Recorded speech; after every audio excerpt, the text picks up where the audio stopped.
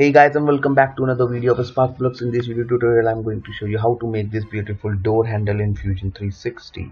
So what we are going to start by making this ellipse here and a circular profile in the middle here. Then we are going to make a loft between these two profile, and in the last part of the video we are going to mirror this half part of the handle to make the other half part of the handle. So let's start. Switch back to new workspace, and from our going first sketch is going to be on top plane. So switch on the construction mode, press L for line, draw one vertical line, press OK, and draw one horizontal line like this. Now on the horizontal line we are going to create an ellipse. So select ellipse. From this point create an ellipse. We need to bring it back from the construction mode like this. So for the press D for dimension, and for the minor diameter the distance is going to be 9.5, and for the major let me just press D. Yeah, for the major diameter the dimension is going to be 20 like this, and again press D for dimension. From this origin to the center of the ellipse the distance is going to be 60 mm. Once done, you may finish the sketch.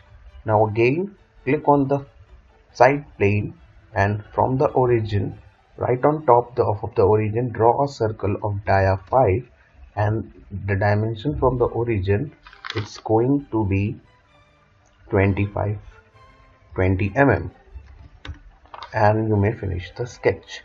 Now the second step, we are going to make the basic two sketch has been completed. Now we are going to make a center line which is going to be joining the center of both these profiles. That will be our guide for the loft command. So click on the front plane, and you may select the fit point spline from this point to this point, and you may press enter.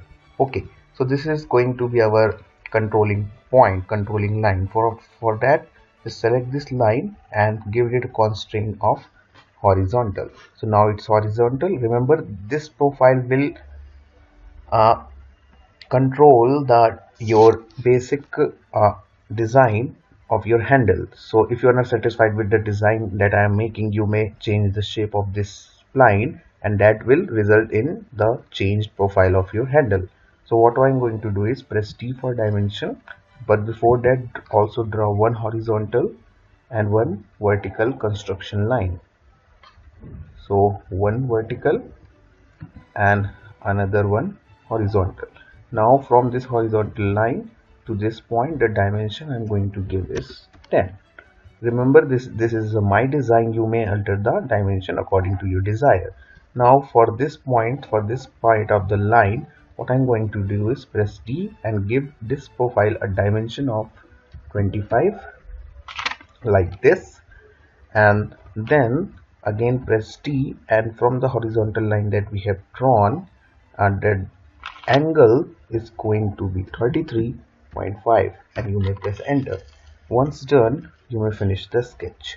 Now go to create, go to loft, select the first profile and the second profile, then guide type will be the center line, and select this sketch. Once done, go to new component and press OK. Now when all is completed, just click on the mirror. We are going to mirror this body, and the mirror plane is going to be exit plane, and press enter.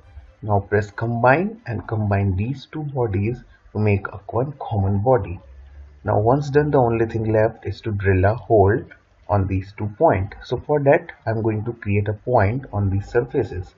So for that, go to create, go to point, and right in the middle of this ellipse select a point here and a point here. You may finish the sketch.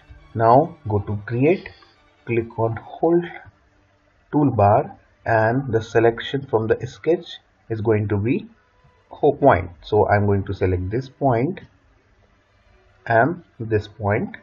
Now I'm going to, you may choose any types of hole that you want. Select the model, then the size, the depth, and press enter.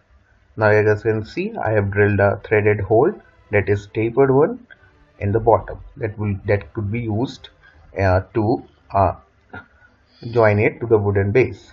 So this is how the handle you can make. You can change that spline that we have created to alter the shape of this handle anytime by going to the history as per your desire. So hope you guys will enjoy the video. Please comment any queries and suggestions for my upcoming videos. Don't forget to share and subscribe my channel. Thank you and have a nice day.